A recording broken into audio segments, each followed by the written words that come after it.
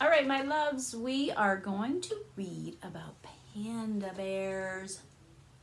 I don't really know that much about pandas, so that's why I chose this particular book to read next. So let's learn together. Maybe you already know a lot about panda bears. If that's the case, I wish somebody would have told me something. You could be the teacher. We always talk about that. The more you know, then you become the teacher. All right, so let's read about pandas. Already I'm in love. Look at how cute. So sweet. Well, this reminds me of some of my friends on the playground. They look so adventurous, always curious, wanting to try new things. Here we go. Giant panda. Look, up in the tree. Is it a cat? Is it a raccoon? No, it's a giant panda. Giant pandas can climb to the tops of the tallest of trees. They live in the highest mountains, and they munch on bamboo for hours and hours each day. We'll learn a little bit more about what each of those things is. Pandas are great tree climbers. Sometimes they even sleep up in the treetops. Can you imagine? How do they not fall out of the tree?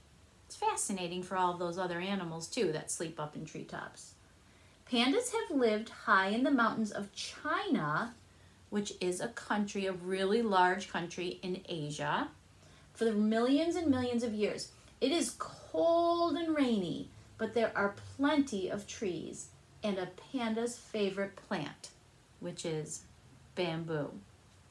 Pandas used to live in more places, but today there is less open land with bamboo.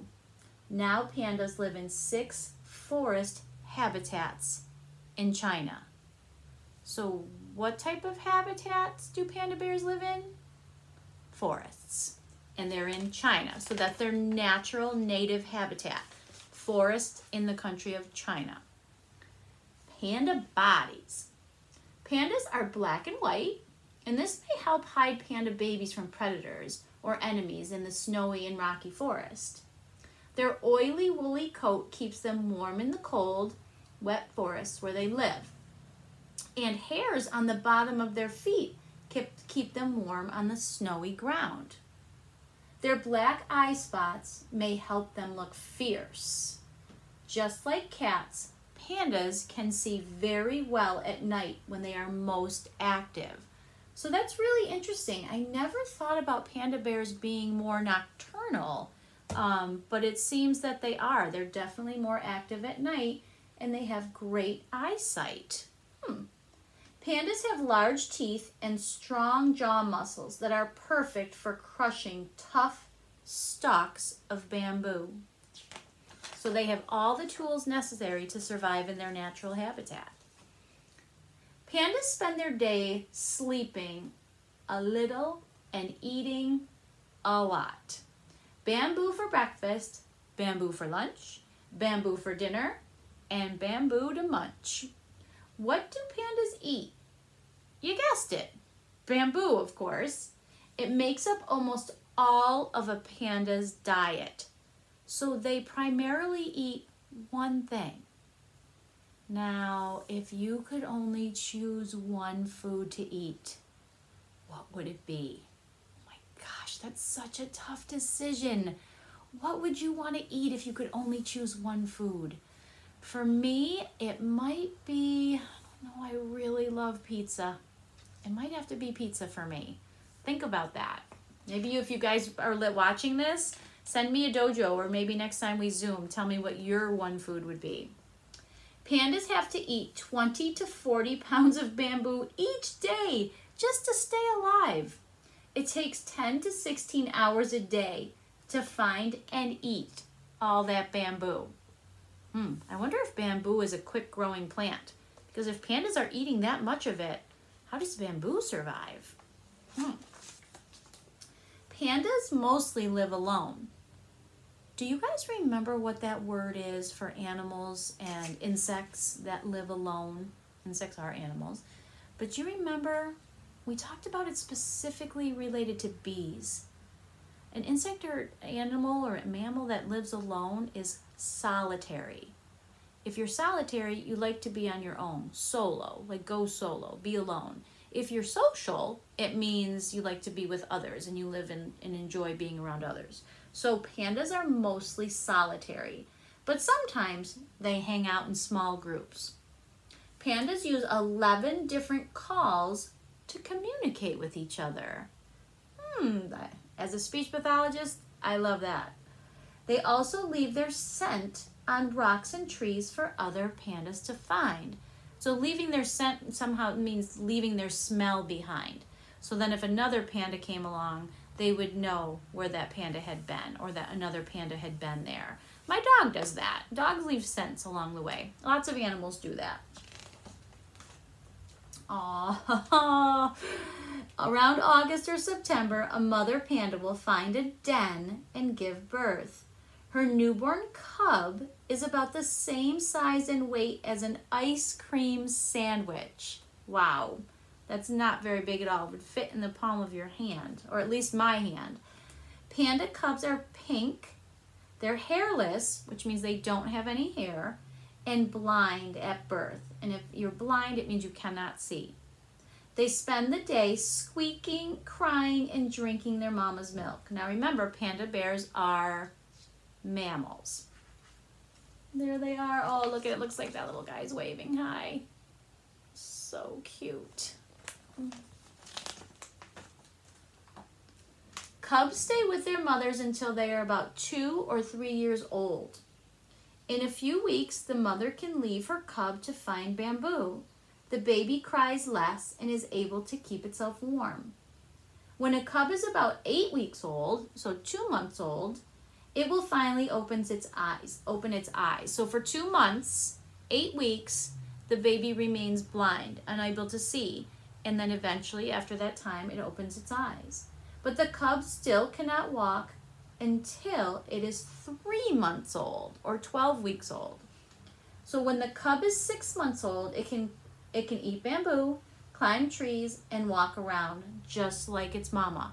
So at 6 months old, even though it's not the same size as its mama, it can do most of the same things at 6 months old.